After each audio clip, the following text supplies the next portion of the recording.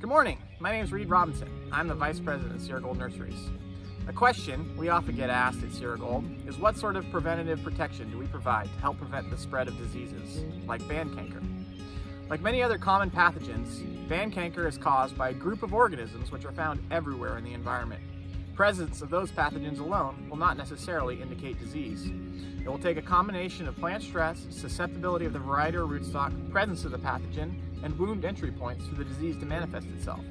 Therefore, when we have to answer the question, how do we prevent band canker, it's not as simple as we spray a chemical. It's a complex equation involving excellent plant health, a whole nursery approach to sanitation, and best practices in the sourcing of material, and yes, a good dose of plant protective chemicals. We understand that establishing an orchard is an incredibly important long-term investment, which you're counting on us for. And that's why we thought it would be helpful for our growers to walk you through our process, so you know that we are doing everything we can on our end to make sure that the orchard from us will be there for the long term. Hi, I'm Charles Brandon, and I'm the leader of the plant health team at Sierra Gold. Everybody at Sierra Gold takes plant health seriously, as we know it is the most important factor in producing high quality trees. The plant health team itself is a team of 9 dedicated applicators who work full-time on preventative plant health. Over the course of the year, members on this team will make thousands of individual applications for preventative plant health. All these applications are targeted with a broader strategy in mind and are based around the idea of what we call control points, which are the concept that no plant or material comes into or leaves an area without first being sanitized, protected, and sourced in the cleanest way possible. Control point 1 is our rootstock and budwood propagation orchard. To ensure all propagation material harvested every winter is healthy and free of bacterial, fungal, and viral pathogens, preventative spray applications happen on a very strict schedule. Throughout the growing season, February to October, we're out here with air blast sprayers every 2 to 3 weeks depending on disease pressure, insect pressure, or if weather conditions are conducive to disease development.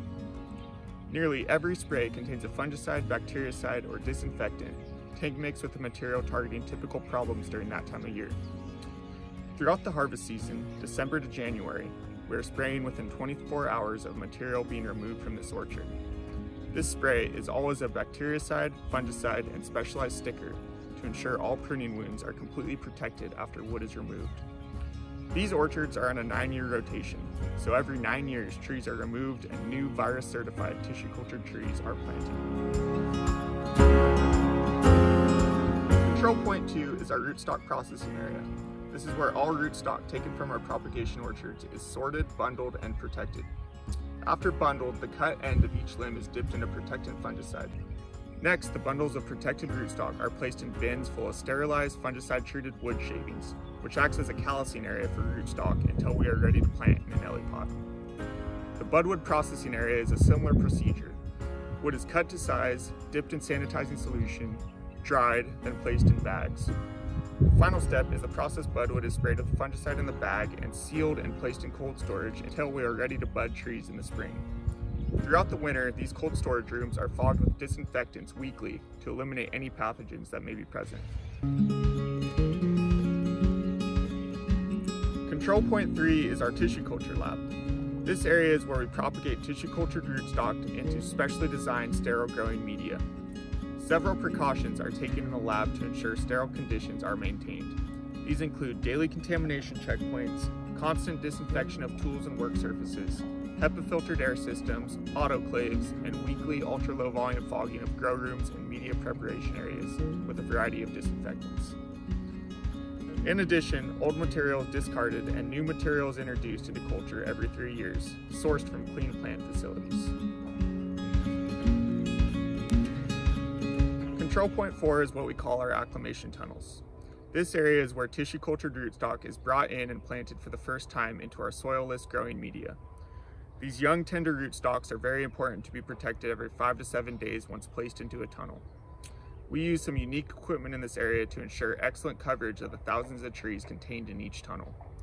The main piece of equipment used in this area is an ultra-low volume fogger, which distributes fungicides, bactericides, insecticides, and disinfectants through very fine particle size to achieve complete coverage of the entire plant surface.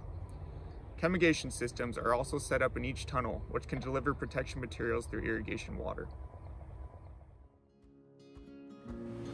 Control point 5 is our greenhouse areas.